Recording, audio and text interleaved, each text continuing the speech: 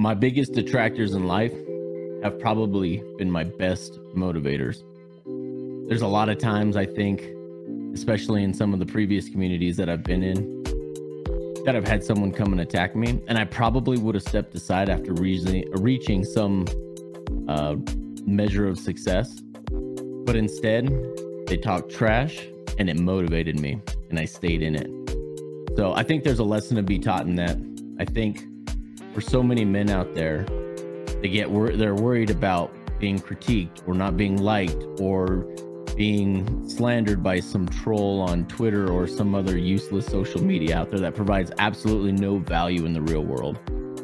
It's typically people that are either jealous of you personally or what you've accomplished, or aren't doing anything themselves, and maybe they're projecting their insecurities on you. So you gentlemen out there need to be working while they're looking at you, while they're giving you a hard time, while they're talking smack behind your back, while they're concerned about what everyone's thinking about them or what their thoughts are on others. You keep working, keep building, keep becoming the person that you want to be. Keep working on things that are going to provide value in this world, the things that are going to provide value to the people around you, the things that are going to actually bring some measure of success to you that may not just be quantifiable in money or in reputation, but also something that can also change the world. Keep working on these things, something that you believe in. So while they're talking, you just keep working. While they're worried about what everyone else is doing and what everyone else is saying, you keep working. There's no reason why later down in the future you're going to look back and they're going to realize the strides that you've taken in your life, and they're going to see what you've accomplished. And what they do, all they did was talk the whole time. So that's the first lesson that I really wanted you guys. I'm seeing too many of you guys out there being discouraged by outsiders, armchair quarterbacks, trying to tell you what you're doing wrong when they're faceless trolls or people who aren't doing anything or providing any value to others out there. So keep working, guys. Keep working.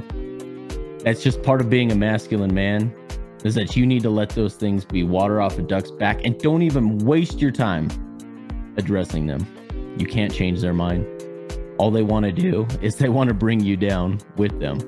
They want the attention that you will bring to them by calling them out and rebutting all of their fake and weak and arguments and the lies that are spewing out of their mouths.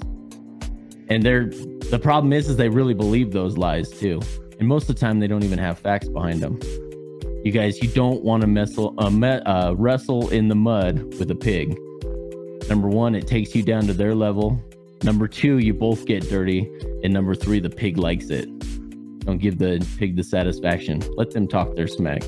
You just keep working. So another thing I want to talk about here for masculinity for you men today is not to be intimidated by women. I think it's very, very much a proponent of our generation now for men to be intimidated by women.